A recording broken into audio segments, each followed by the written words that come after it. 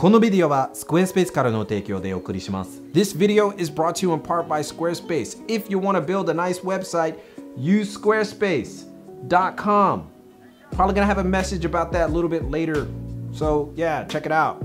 じゃあ素晴らしいウェブサイトを作ってみたいなら、スクエアスペースで本当にじゃあ始め。What's up, everybody? It's your boy Reggie Casual, and welcome to this episode of The Casual. And today we're talking about Supreme. You know, a little side note on this because, you know, I'm based in Tokyo. Supreme in Japanese is not Supreme. It is not Supreme. It is Supreme. It's like shoe and preem, so Supreme. Anyway, that's beside the point, and you'll get that later. These are 7 brands that are like Supreme that everybody should know about. Intro, drop it.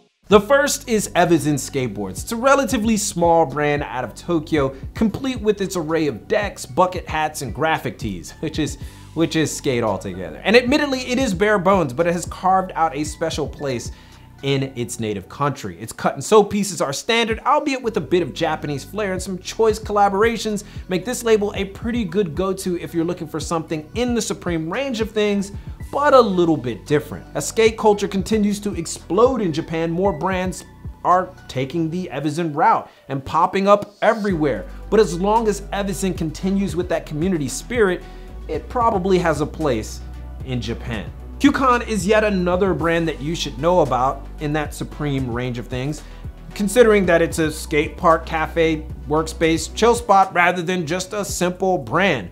But Kyukan does have enough going for it to have collabs with Fragment, mainly because the owner of Kyukan personally knows Hiroshi Fujiwara. And I'm actually wearing a Kyukan hoodie right now. It's really dope. This is the Fragment collaboration. It's pretty standard as far as brands go, but it's an awesome departure from the run-of-the-mill. And Kyukan's shtick is, like Evazen, its community-driven approach. Its pieces sell out dumb quick as it relies on its small but hungry network. And when it does drop, which is rare, it's usually in collaboration with a local artist. It's definitely one of those if you're in the know brands, but if you know it, you got a gem, for sure. Son of the Cheese. Weird names aside, it's yet another brand that acts as a cafe and community space than just a simple clothing brand. And this is where we're starting to sense a pattern with these Japanese labels. It's all about this kind of community aspect. As with the other brands on this list, Son of the Cheese, entire ambiance is old school streetwear with the splash of Japanese silhouettes to round out some of their cut and sew options. And it's just a cool space to chill the F out. It really is. And that's usually the thing with these skate brands in Japan. They focus more on the activity than the clothes, and the clothes are just an extension of that activity, in this case being skate. In a sense, you don't even have to buy the clothes. You just gotta be about the lifestyle, which is great because I don't wanna feel forced to buy anything. I don't. But we gotta take a break from skate a bit because there's some brands that aren't skate that do a great job and use the same methods of Supreme. And that's where we look at FR2. Now, we've spoken about this label a lot, and it's definitely becoming more popular and known to those in Asia and out west. Here's the thing though, a sizable amount of Japanese in the street fashion community think that FR2 is a bit dasai, which means tacky, with many feeling it's an obvious cash grab by brand runner Ryo Ishikawa. Now, many even blame him for using FR2 as an excuse to take pics of nude models, which he frequently does for the brand. But I'm not here to judge. If I was in the same position, maybe. And plus, Ryo gave us Vanquish, and that's a big deal. But FR2 is like Supreme in the fact that it uses hype to drive exposure. Its now famous Smoking Kills tee has become its box logo, and they often come out with nonsensical accessories a la Supreme, but it works as a street brand, and there's no denying its popularity. Next up, we got Privilege, or the Privilege brand, because there's some people who've used Privilege before, but the Privilege that we're talking about is the one that's based in Japan that has a location in New York. Privilege attached itself to skate as well as hip hop, and it's also a bit of a larger brand having several locations throughout the country and one of the few Japanese brands that aren't named Bape that has a location in America. As such, you're getting the typical American style streetwear and very minimal nods to Japanese style. By all accounts, The Privilege brand is more so about bringing American East Coast flavor to a Japanese market and then sending it back to America, because that always works. If it came out today in Tokyo or even in the West, it probably doesn't work. But since it came out in 2010, it does. Next up is Hombre Nino. It's another brand that takes from skate, but goes a bit further than what Supreme would. Complete with a full collection of looks that look like they came out of a magazine in 1994, Hombre Nino does a pretty good job of giving a snapshot of what streetwear was before it got all ritzy. We got oversized, ill-fitting motifs, sports jackets, coats, and bright tracksuits.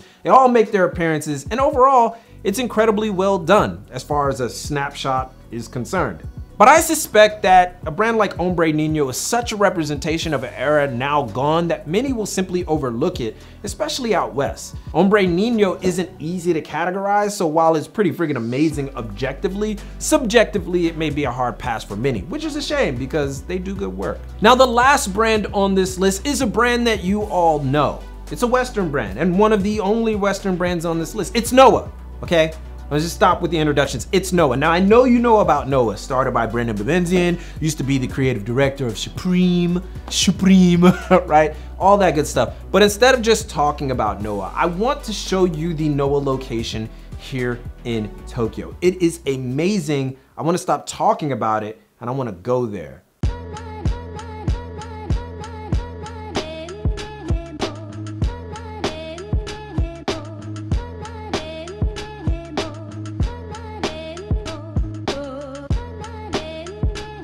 So one of the great things about Japan is that everything kind of gets enhanced, even Western brands. So things like Champion, Dickies, Doc Martens, they all get enhanced just a little bit. Now, the store that we're about to go to, I told you before, is Noah, and it's definitely a brand that you should know about. But the Tokyo chapter of Noah is incredibly intense. They call it the Noah Clubhouse, if I'm not mistaken. A lot of people say that Noah is kind of like Supreme for old people, and I would not disagree with that statement.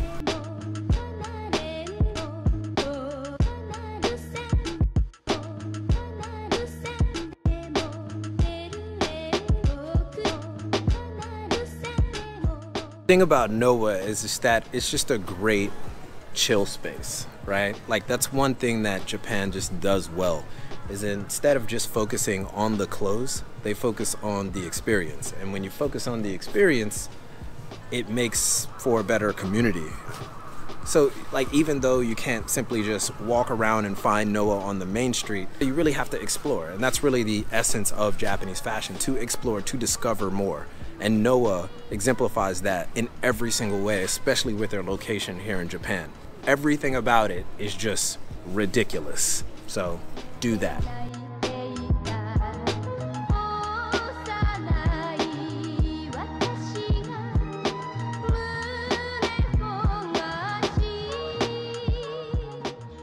Now, obviously, that wasn't done in the same day. I'm not even wearing the same thing, but the intent was a good one. The intention was to show you a place that is doing fairly well in Japan and a great representation of how Western brands can come to Japan and make their mark. They really have to dive into that lifestyle. And Noah does a fantastic job of interjecting itself within the lifestyle of skate. So there you go. That was your last one.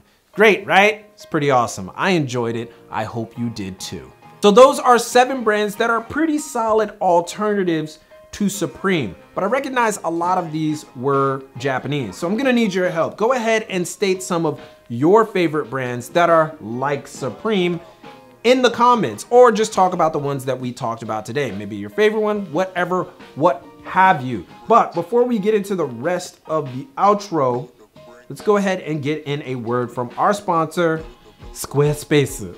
Don't forget to check out our partner, Squarespace. For all you future fashion entrepreneurs out there, Squarespace websites give you amazing, rich, detailed galleries and portfolios. Simultaneous posting from your social profiles for massively easy integration across all your networks, and expansive e-commerce options like linking your products to and from your Instagram account, which is crazy, but we live in the future, so you should expect it. And if that doesn't get you, then maybe 10% off by using our code squarespace.com/thecasualwill. So head over, start that site you've been meaning to start today. Give a thumbs up if you liked the video. Follow on Instagram for the latest out of Japan and beyond. You know what it is. Keep it locked right here for all of your info on international street fashion and culture from Tokyo. It's your boy, and keep it casual.